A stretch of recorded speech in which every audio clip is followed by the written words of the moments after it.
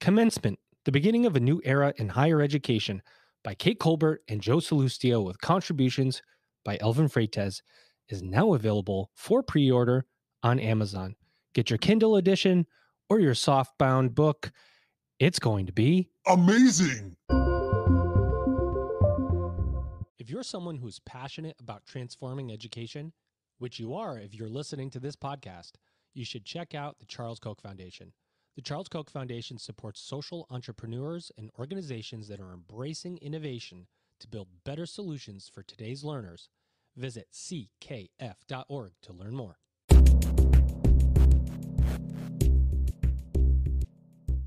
Welcome back, everybody. It's your time to EdUp on the EdUp Experience podcast, where we make education your business. Dr. Joe Salustio back with you here in another episode. A very interesting episode, and I think we're going to get into, or at least I'm going to force my guest and my guest co-host to just lightly touch on. We're just a day and a half away from Joe Biden's announcement of student debt relief and debt forgiveness for many, many, many people across this great land. I've talked to Bill Pepicello, my super guest host, enough about this to know that he has very strong opinions on this matter. And I'm sure Mallory does too, but that gives you some sense of, boy, is there a shining light on higher education right now, hopefully in a positive way, no matter what you feel about debt relief. The shining light on higher ed is good, right? Because it gives us a chance to reestablish the value of higher education to those that question it. So having attention, they always say any press is good press. And, so you wonder, is that the case that we're in now? Anyway, you heard who I have with me. Here he is, ladies and gentlemen. He's Dr. Bill Pepicello, and he's the guru of online learning. Bill, what's going on?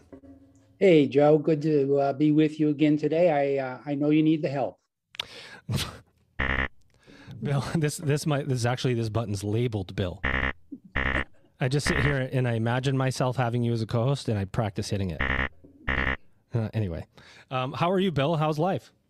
Life is good here. I have just come back from almost a month in Switzerland and Austria, and am preparing in a week to take off for Norway. So I'm just enjoying the good life here in retirement.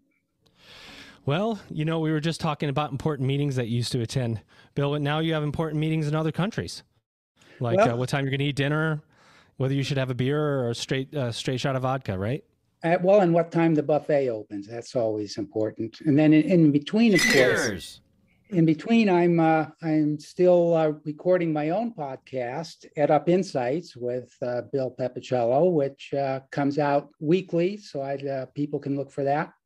Are we going to have an episode coming soon on debt relief, Bill? I have a feeling you might be doing an episode on that. Yes, actually, I touched on it. I don't know, early on, a month or so ago, briefly. But yeah, there'll be more coming on that.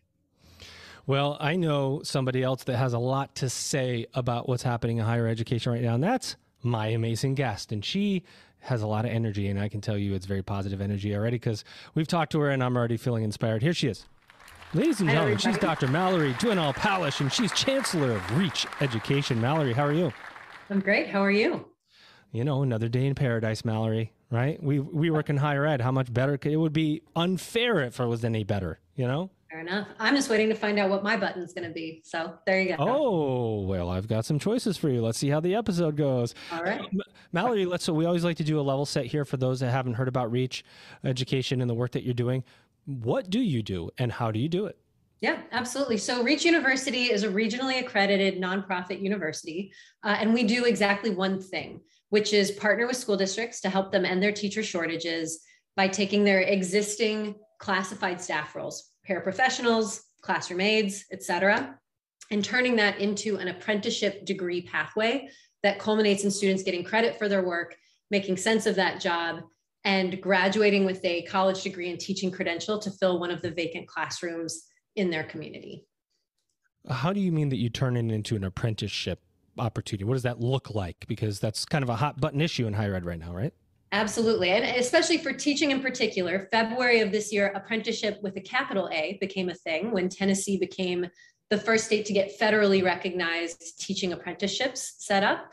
And now Secretary Cardona has called on all 50 states to set up apprenticeship teaching pathways to help address teacher shortages.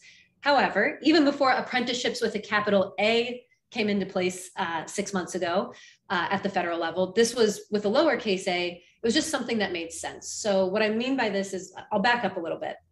My PhD was in rural teacher shortages, and this became the foundation of what our degree design is.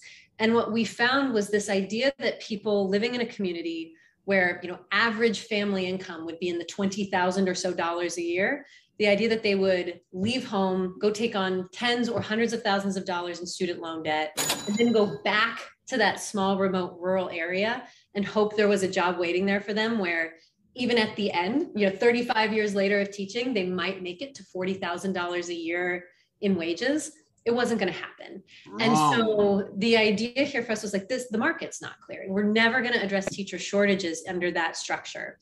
So we were thinking about apprenticeships with a lowercase a starting about a decade ago. And what we mean by that is, can people get paid for the job they're already doing as a paraprofessional?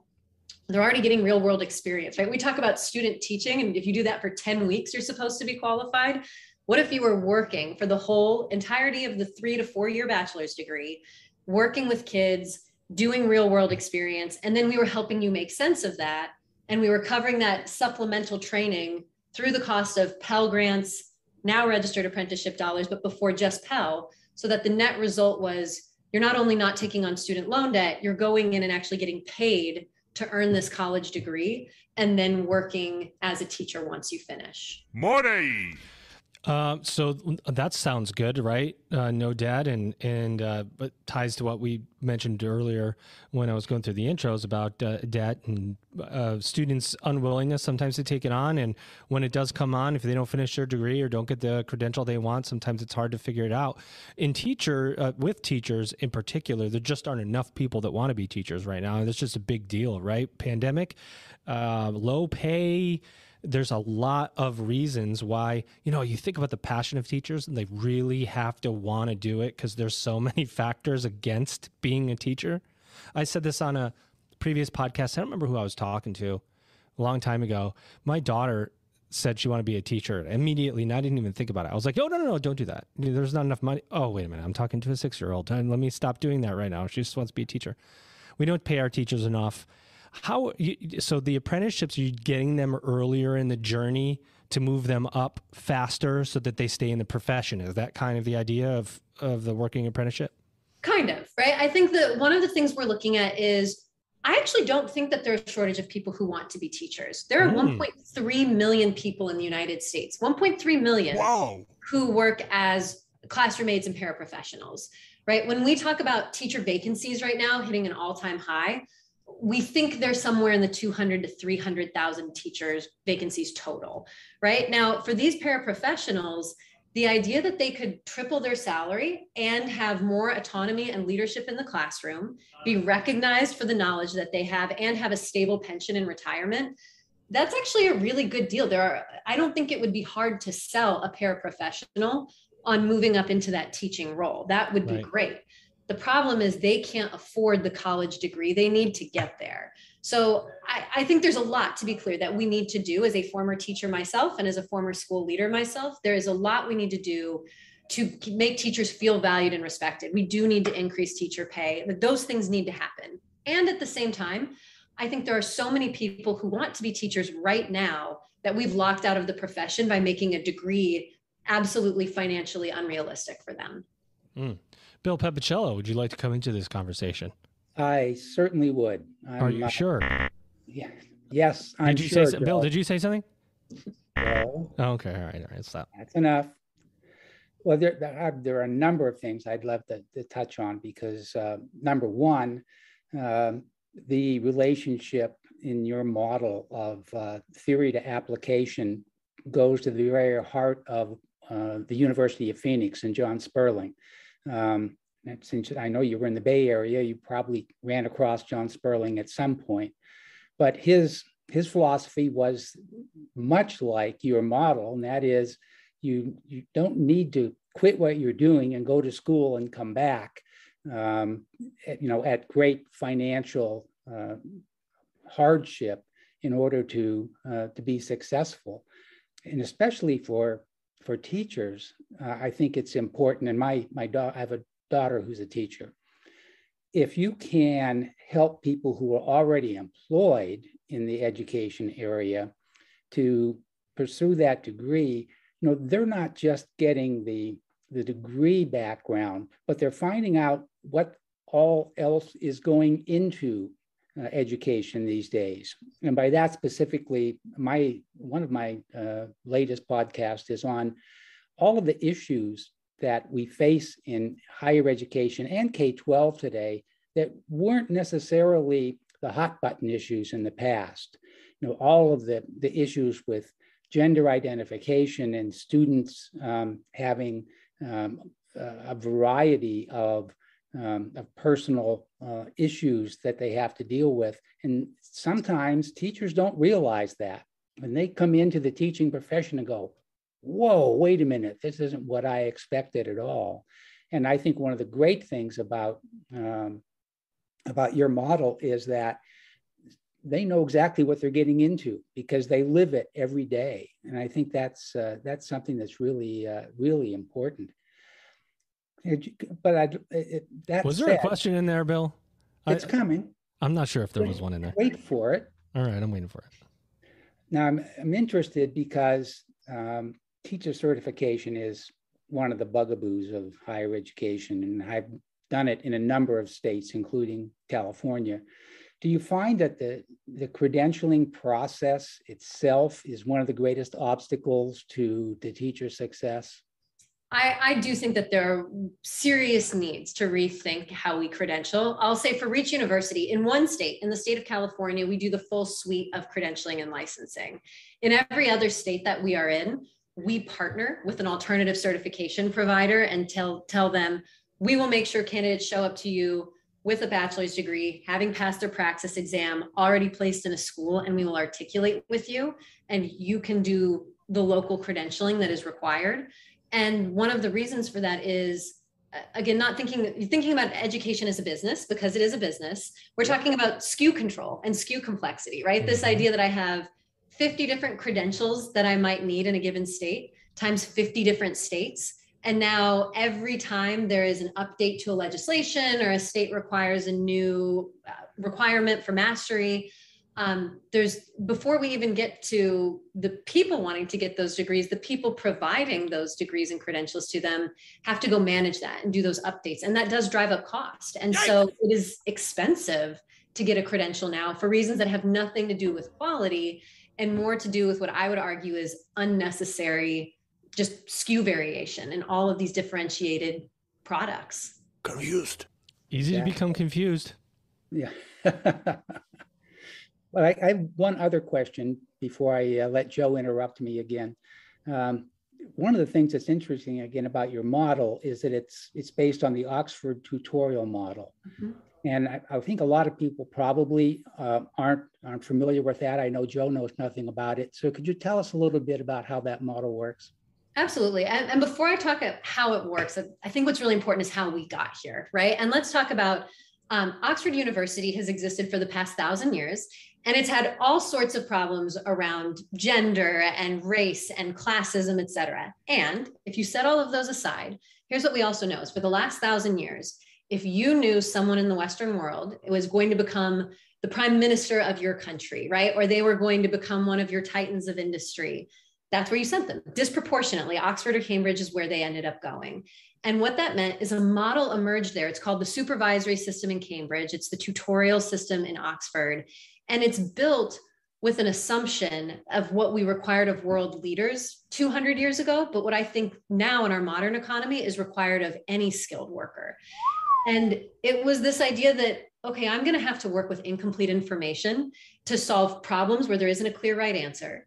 And then I'm going to have to make that bet and stick it out and adjust when it doesn't make sense, right? There was this understanding that the idea that you could have a perfect schema of the world and have all of the information and come to the right answer was not realistic. And so that was how people were trained, because it equipped them to become leaders in their organizations, whether that was a country or a company or anything in between.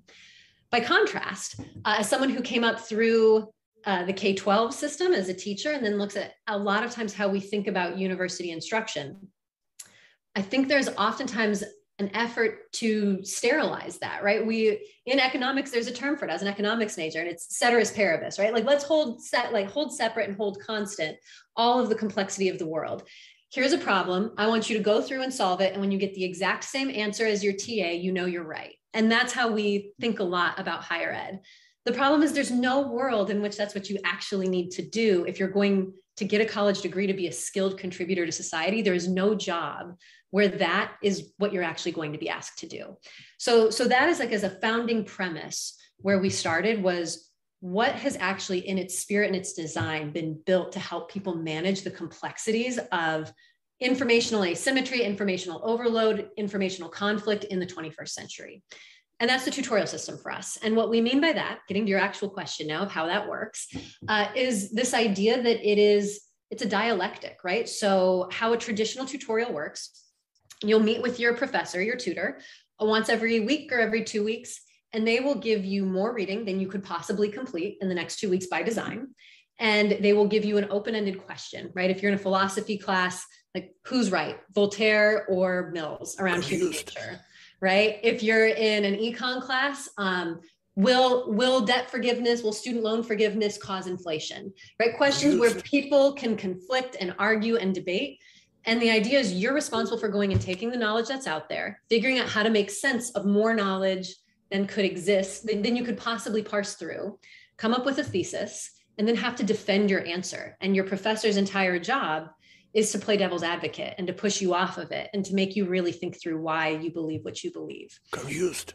So that's the general premise. And what we use it for is to make sure confusion turns the students into the clarity that comes on the other side of confusion, right? I'm working every day. Theory says that I should see kids that perform this way in class, that are developing this way in class, but they're developing that way. Why? What's going on?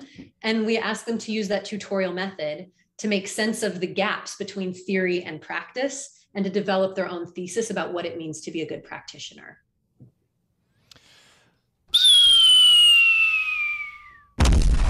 That's a knowledge bomb for you, Bill Pepicello. That's a knowledge bomb. For me, I feel much more prepared in life, I have to be honest, after that explanation. Mallory, and then, to build on that, the relevance and applicability of the education, right? So you have the seminar, and then this is, I love this about your site, as you go through the model, the REACH method. And the one, I read through these and I was like, yeah, a couple of them are what you would say for any university operating online. And I mean, there's a compliment, the flexibility. It's not like affordability.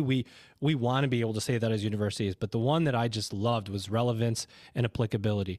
Learning is relentlessly, right? That word seems so intentional. Learning is relentlessly tailored to the workplace with theory linked to practice throughout. This is such a big issue as higher education in general talks about responding to business and industry, updating curriculum, making sure it's reflective of how business moves and how technology moves. And, oh, wait, our curriculum is 3 years old. We have to update it. Oh, we can't update it. There's no reason. It's like most of the students, especially if you're in the adult market, are working. How do you build curriculum around the student instead of building curriculum around the university and doing what you think the student should do? Isn't that the difference when you relentlessly tailor something to the workplace? You give the student, more incentive to learn because they're doing it in their own environment. That's right. And I think it's about making their job the curriculum, right? So it's not just about adding your own curriculum that's relevant, but actually saying your job, you can't be in our program unless you are working with kids in a school setting every day. And so your job is a big part of the curriculum. And I think in higher education, integration and relevance feels like a dirty word, right? Especially amongst 4 years institutions, we see that as the purview of community colleges. That's vocational technology, and that's somehow beneath us, right? The more esoteric, the more removed from reality, the better. The more jargon, the better. And there's a reason no one wants to hire a first-year teacher, right? There's a reason no one wants that person in their building. It's because you don't know what the hell you're doing. And so the idea for us that this should be starting with people who, first of all, their school leader already knows them and knows that they've got it. They've got the instincts, they've got the talent, they'd be a great teacher. And that then what we're doing is helping them make sense of what they're doing, that their job is the curriculum, and we're just helping them make sense of it and building on top of that That's a foundational, non-negotiable piece of our method. Too many learners are being left behind by the current one-size-fits-all model of education. We here at EdUp and our friends at the Charles Koch Foundation see a better path forward. The Charles Koch Foundation supports innovators in education who are building and scaling new pathways to allow all learners to discover their potential. By changing the way we think about education, we can unlock opportunities for millions more Americans. To learn more about the Charles Koch Foundation support of individualized education, visit ckf.org.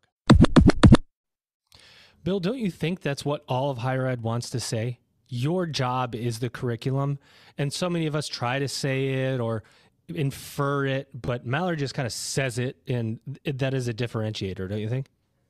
Absolutely. I mean, it cuts to the heart. I mean, there were so many, I don't want to say irrelevant, but many issues out there that impinge upon the basic importance and the basic job of education these days, that if you can get to the heart of it, which I think your model does, that really goes a long way, both directions. It helps higher ed get its act together, but in so doing, it's the K-12 system.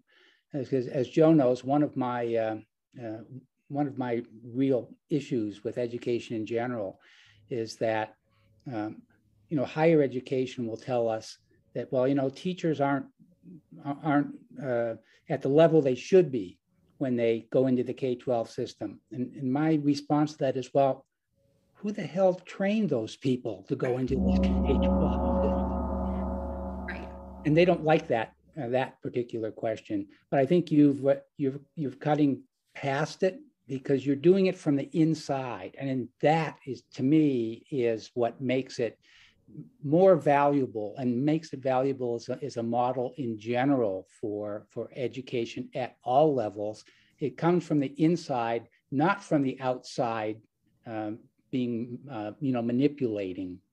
Well, thank you. And that's our goal, right? We, in full transparency, I never started out with the goal of I want to found a university.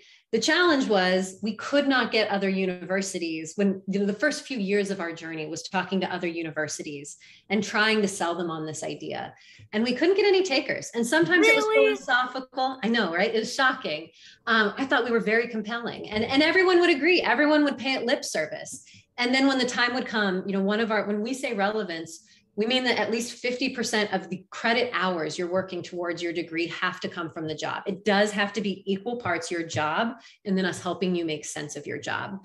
And every university, this was a non-starter, right? We can give 6 credits of credit for prior learning. We can, waive introductory classes, but they still need to take the total number of units. We can give them electives. It was nothing that was actually moving the needle towards making the job as foundational a piece of the degree as anything else. And so that was, we could hear the pearl like clutching, right? When we would ask people to do this, you could hear them gasp and clutch their pearls at this idea. And so, it is a non-negotiable for us. And it's the reason why we had to go the long way around and get our own university set up. Sure. You think about, well, I was just going to say if you go to a university with that in mind, you immediately ask them to look at a policy and break it. And we're just not good at it. We're not good at going, we go, well, it's 6 credits for this, or we get 9 credits from this degree to that degree. And how many Carnegie units is this class going to be less or more? And how, what about who's going to confer the degree, and how much is residency? And, and then it's like, by the time you're done with it, half the time it's like, I don't even want to partner. It's too hard. It's so hard to partner that you don't want to do it if you're from business and industry sometimes, or if you're doing something outside of the higher ed norm. And I've heard that from business leaders. It's like, it's too hard. We're just going to do it ourselves, or we'll go to this other giant juggernaut company that's thinking about doing education instead of partnering with you, because it's too tough. And if you're starting something out, like founding a university, a great way to get into the game is to partner with other universities who generally don't have a lot of interest in helping sometimes.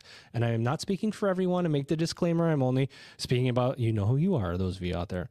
And there are some that can help, right? But it is a barrier. It's like a barrier to entry. Yep. Yeah.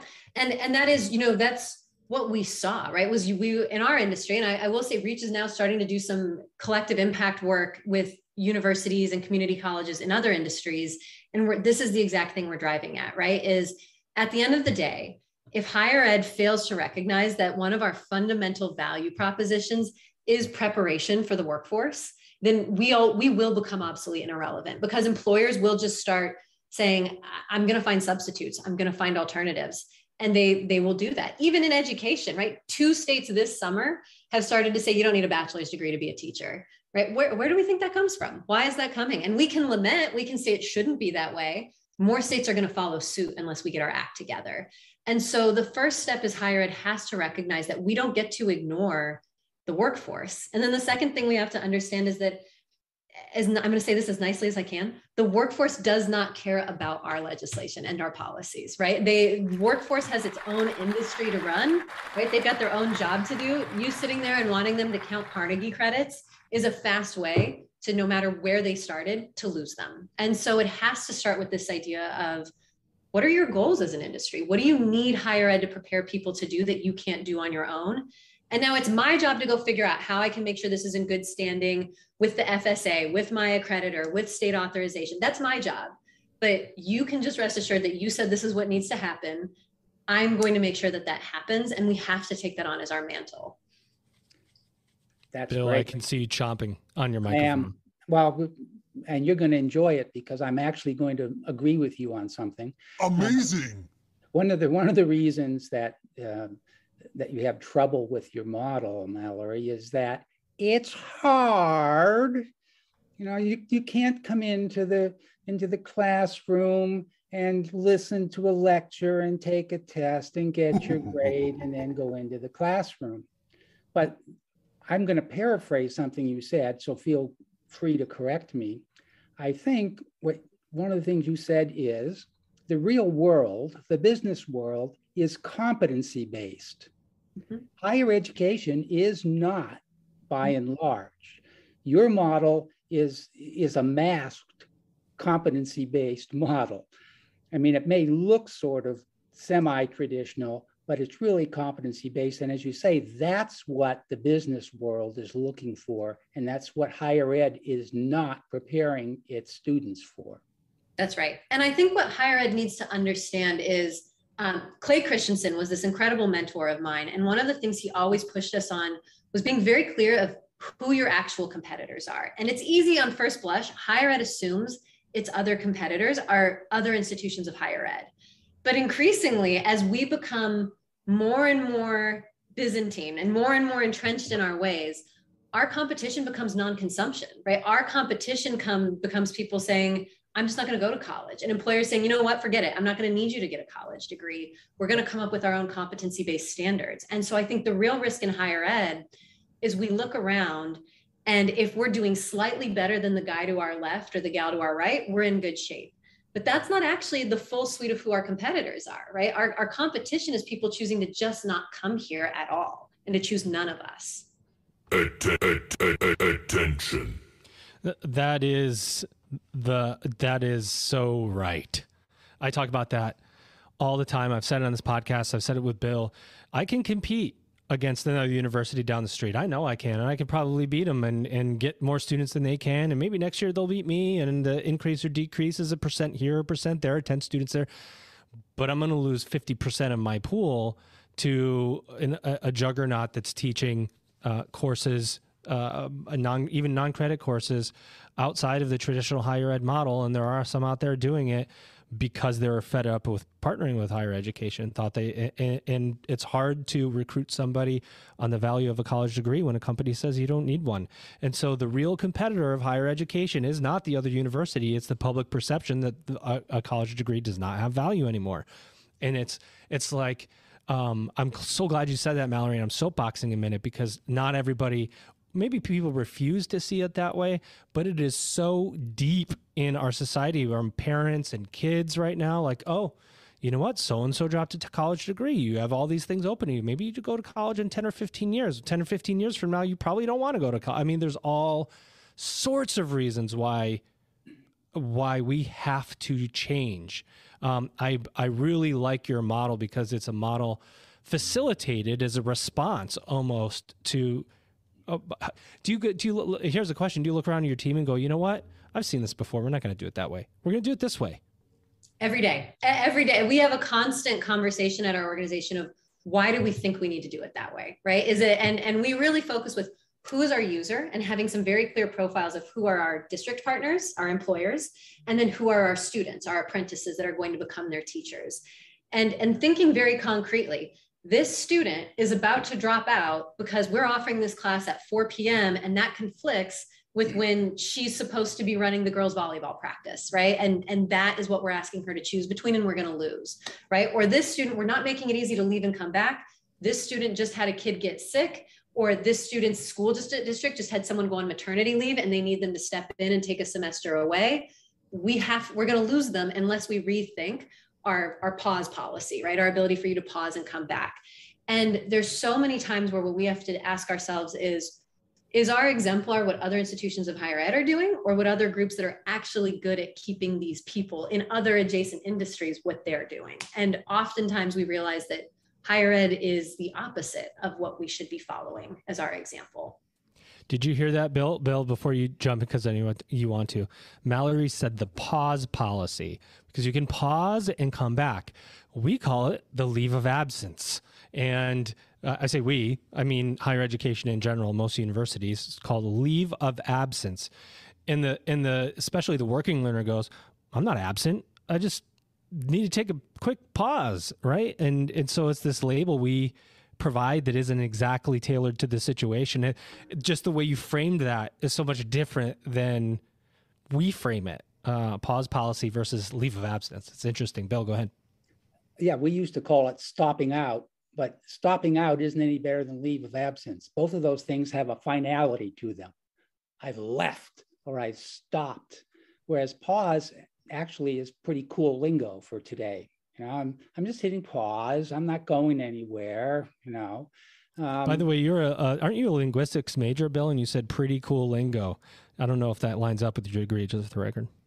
Well, actually, it does, because I'm very hip.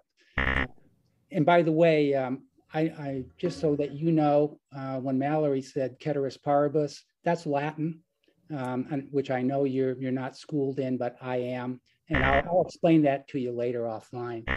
But what I wanted to follow up with you, Mallory, on was, given the ability to pause and the flexibility of scheduling, what's your delivery model look like?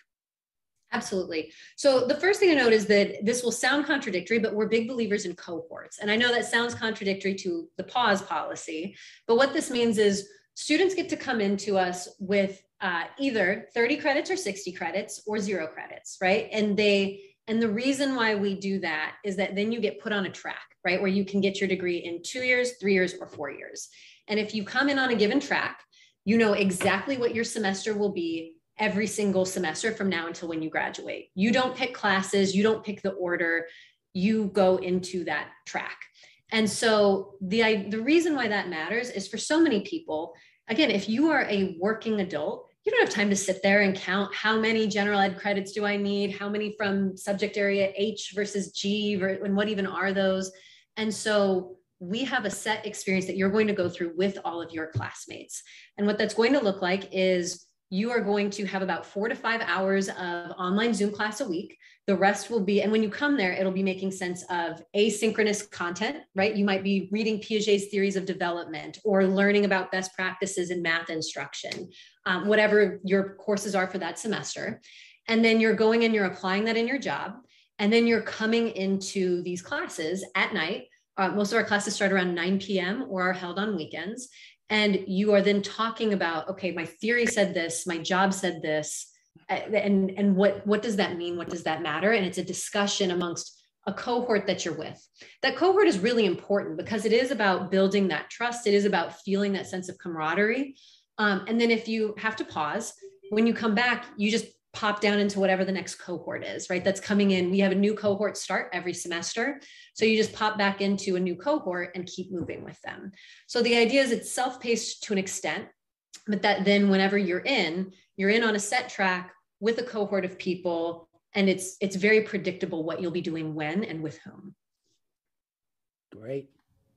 Like it a lot, and it's ringing my ears. It's like the pizza pie model, Bill. Eight slices. You could take any one before, no prereqs, no barriers. You pop it in and pop out when you want, and no class is a prereq of another, so that you can start at any time.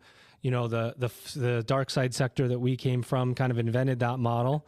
I say dark side, but I'm actually really proud to have come from the for-profit industry in the way that it prepares you for the business of education, which is getting more and more and more important, that we look at this as a business. And when you have teachers coming in to upgrade, it is their business. It's their job, right? Because teaching is one of those areas where doesn't your degree generally lead to more pay directly? So it's not like these are vanity degrees. I mean, these people get to progress and earn more money. So it literally is that important that they get in, get out, get it done, do it when they need to, and have a good experience, because it is literally food on the table kind of stuff. That's right. And for our average person, again, in our districts, the average person will earn somewhere between 2.5 to 3 times the salary the day they get that degree and become a classroom teacher instead of a paraprofessional. And so, and our average person is a person in their 40s with more than one child, living in an area where there aren't a lot of other job alternatives. We focus primarily in remote rural areas where being a teacher is one of the highest paying jobs in the community. And so this really, there's no need for us to motivate people as to why they'd get there, right? They came to us because they have a very clear vision of what they want to do with this degree in the building where they already are, and with their school leader telling them that job is yours if you can get this piece of paper. And so they come with the motivation. And that is, I think that's a really important framing, because it helps us understand that if a student is leaving, it's not because there's some 18-year-old frat star who was too busy doing keg stands and just didn't know why they were there in the first place. If our students are leaving, right, like they're having a great time, but they didn't come to school to do anything with the academics a lot of times in traditional settings. That's never the case for our students. And so that gives us an ability to trust that if someone is leaving our program, it is because something has happened where our program didn't fit their life, despite the fact that they had real ambitions for getting a degree for a very clear, tangible reason. I love it. And, as we did last time, Bill has decided that it's his responsibility to close out our episodes moving forward. So, Bill, I'm going to hand it over to you for our last few questions. Wow. Gee, I'm overwhelmed. Never mind. I'm taking it just psych. No, go ahead. I'm just kidding. Oh man. Well, we always close out the episodes with 2 questions that are usually related. The first is, what has Joe not asked you that he should have, and what additional information would you like to give us about your institution? And secondly, what do you see as the future of higher education? Absolutely. So to that first one, especially knowing that there are a lot of higher ed folks listening in, there's the really wonky question of how do you do that? And I think there's this assumption that, well, it works for Reach because they got a different kind of degree, right? This is a completion degree, or this is something else that wouldn't work for us. And that's actually not true. We conferred degrees that look exactly the same as anyone else coming out of our regionally accredited institution. And the way we are able to confer like a full degree where 50% of the credit hours are from the job itself is by rethinking where we put that in the credit counting, right? A lot of times institutions of higher ed are trying to wedge that into credit for prior learning or practicum classes or electives. And that's rife with problems. What we do instead is we look at the Carnegie credit itself and say, and again, I know this is very wonky, but knowing who we have listening, this is really important, because this is a captive audience, I promise you. Any institution tomorrow could go and replicate this degree, and we want them to, right? And they could do it in any industry. And the fundamental premise is going back and saying, for any given course, right? Every class has to take a, child development 100 class if you're going to become a teacher. In any course in America, it might be called something different, but everyone has that. Okay, so rather than get rid of that course and just give credit for practice or to slim it down, what we say is for every 3 credit class in a Carnegie unit, there is an assumption that 1/3 of that is lecture, academic interaction, and then 2/3 is quote unquote academic preparation, right? Homework. we've always assumed that homework has to be essays, problem sets, et cetera. But there's no reason, if you're careful about lining up with your student learning outcomes, that the homework can't be the job itself, which means that without changing a single course in your existing degree scope and sequence, that you couldn't have up to 67% of your degree be the job, right? Like without changing a thing.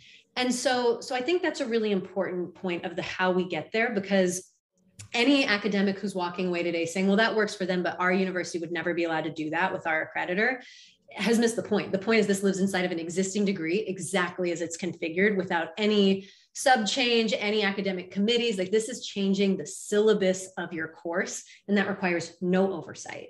So that's the first piece. That's brilliant. And I think that leads to the second piece of what do I think the future of higher ed is? I think higher ed is going to unbundle itself, and we will see a distinction of higher ed has different value propositions. They're not all the same thing, right? I buy a Ferrari for a very different reason than I buy like a Honda Accord, right? Or the 2013 like used CRV that I have right now. Some people, like the institutions that are the Yales, the Stanfords, the MITs of the world, they will always continue to have the value prop they have of education for its own right. And that is I think it is dangerous for the rest of us to assume that their value proposition is our value proposition, right? People don't choose Reach for the same reason they would choose one of those institutions. And that's okay, right? Honda is doing well, not being Ferrari. But the rest of us have to understand what our value proposition is. And for us, that will be our ability to help you access the modern economy relative to the amount of debt it takes to do so. And if we cannot work more closely, the institutions that fail to recognize that will die. Right? They will fail to get student enrollments. They will fail to pass increasing gainful employment legislation that is coming down the pipe, and they will die. And so I think the future of higher ed, we will see this unbundling and this market segmentation, and that if you're not in that elite upper tranche, that for the rest of us, the way that you will survive is through industry partnership, is through credit for work, and is doing all of that without requiring students to take on any student loan debt, or at a minimum, exorbitant student loan debt. And groups that don't do that won't be here in the next 30 years. I love, and I'm not going to get it right, but you said how we access the modern economy versus the debt necessary to do so, or something like that. That's awesome, right? And that is true value proposition speak that you're going through. Marketing foundations, how do we define those value propositions? I can tell you, I think you've done a pretty darn good job of defining your value propositions, Mallory. Reach University is doing some pretty... By the way, why did you name it Reach? Just curious. We were originally the Oxford Teachers Academy, and then we merged with the Reach Institute, which was a graduate program that was just doing alternative certification in California. And, then we became a university. Oxford University as a name was taken. And Reach as an institution, we really liked the name. We liked honoring Reach Institute as sort of the forebearer here. But more to the point, it's become very relevant because, again, where we're reaching tend to be out into these most remote rural areas where there is no other higher ed alternative. There's no one else you can choose if you want to live there. And so the Reach of Reach has become an unintentional name that has been really appropriate. Yeah, and it's worth doubling down because if you missed it, if you don't have the time to go and research it, there is regional accreditation at work here through WASC. So it's not like you get to the end of this episode and go, oh, well, we can't do any of that. That's some kind of other accreditation. They could do those things. No, regular old regional accreditation, like every other giant school in California that you could possibly think of in the Pac-12, or what will cease to be the Pac-12 or 10 or whatever it is now someday. But that's important to note at the end of this episode. Mallory, what a pleasure to speak with you, and awesome knowledge bombs. You taught me a thing or two, and that means you taught Bill at least 8 things if I learned 2. So Bill, and thanks for coming on again. My pleasure. Always glad to be with you, Joe. And Mallory, I am going to encourage my network on LinkedIn to listen to this particular podcast, because this is for everybody. This isn't just for higher ed. I think businesses and government agencies need to hear this message. Thank you both so much for having me. Ladies and gentlemen, my co-host, of course, you know him, you love him. He is the guru of online learning. He is Dr. Bill Pepicello. And my guest today, here she is again, ladies and gentlemen. She's Dr. Mallory, Dwinal-Palisch, Chancellor of Reach University. You've just EdUp'd. The purpose of education is to help learners discover their aptitudes and interests, develop their skills, and then deploy that knowledge to benefit themselves and others. The Charles Koch Foundation, a nonprofit grant-making organization, works with leaders in education to remove barriers that stand in the way of all learners reaching their potential. They support individualized and flexible models that improve access and quality for millions of Americans.